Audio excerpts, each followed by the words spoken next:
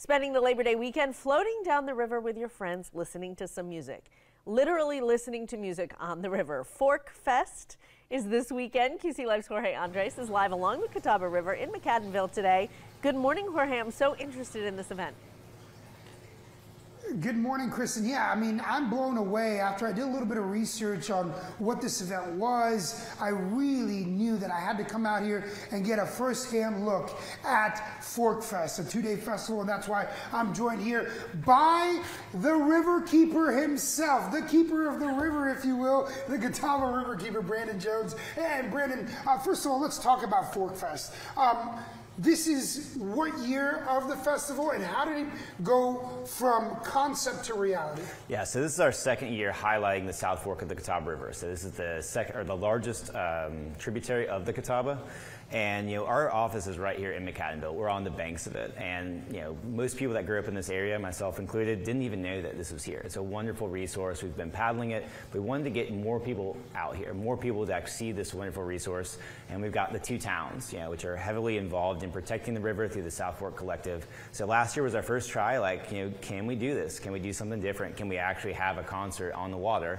And we jury-rigged it together, and it was a huge success. So tell me a little bit about the story of two towns, one river. How did Cramerton, McAdenville come together to not only have this great event, but grow it into the second year and help out the Catawba River?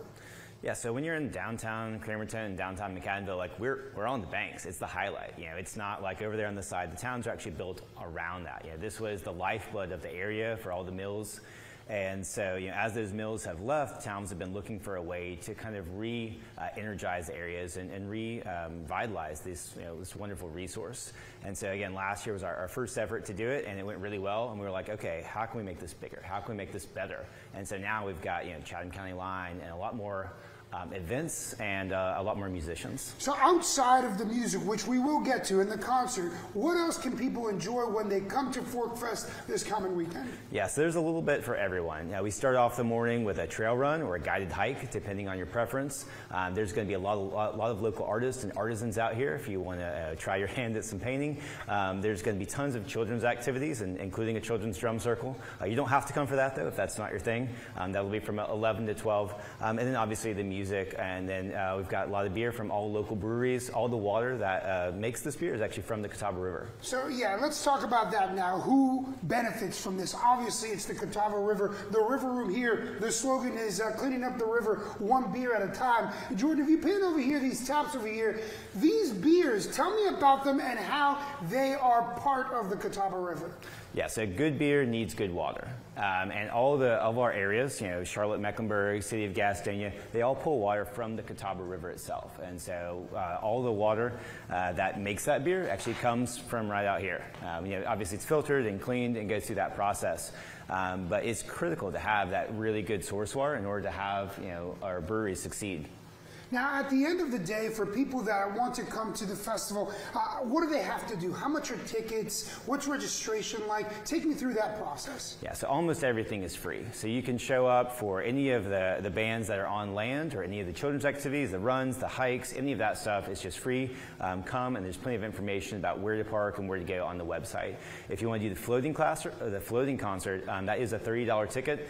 We were also renting, but all the rentals are actually sold out now, which is wonderful. So hopefully if you or your friend have a canoe or a kayak or a raft, it's easy access to get down there, and those are $30. And you were part of this last year. You're part of it again this year. Where do you see the ceiling here of Fork Fest, something that's 2 years in now that is only going to continue to grow as the years progress? Yeah, so there's a very large field out there, and it really has, it's new. That was an old mill building that's now been torn down, then replanted. And so we've got a lot of space to grow here. The river itself is very wide, and so we can fit a lot more people on it.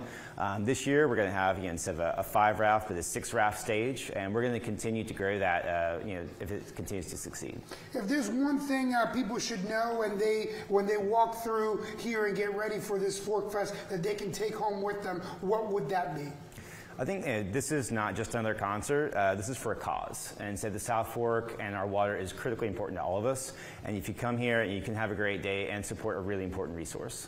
At the end of the day, it's a 2-day event here, the Fork Fest, connecting 2 towns with just one river, the Catawba River, of course, and the Catawba River being the beneficiary of this great stuff, not just through the concert, but through its beer. Cleaning up the river is something that's very important here in our community. And again, it gets started